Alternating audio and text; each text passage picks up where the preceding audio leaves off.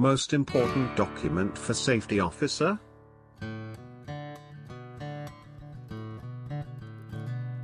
Risk assessment form. What is risk assessment? Risk assessment is a term used to describe the overall process or method where you identify hazards and risk factors that have the potential to cause harm. Hazard identification.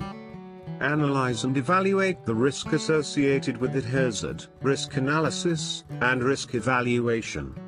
Determine appropriate ways to eliminate the hazard, or control the risk when the hazard cannot be eliminated. Risk control. Risk assessment is a thorough look at your workplace to identify those things, situations, processes, etc. that may cause harm, particularly to people. After identification is made, you analyze and evaluate how likely and severe the risk is. When this determination is made, you can next decide what measures should be in place to effectively eliminate or control the harm from happening. The Health and Safety Executive's 5 steps to risk assessment. Step 1. Identify the hazards. Walk around your venue and look at what could reasonably be expected to cause harm. Ask your other people what they think. They may have noticed things that are not immediately obvious to you. Visit the HSE website. HSE publishes practical guidance on where hazards occur and how to control them. There is much information on the hazards that might affect your event. If you are a member of a trade association, contact them. Many produce very helpful guidance. Check manufacturers' instructions or data sheets for chemicals and equipment, as they can be very helpful in spelling out the hazards and putting them in their true perspective. Step 2. Decide who might be harmed and how. For each hazard you need to be clear about who might be harmed. It will help you identify the best way of managing the risk. That doesn't mean listing everyone by name, but rather identifying groups of people.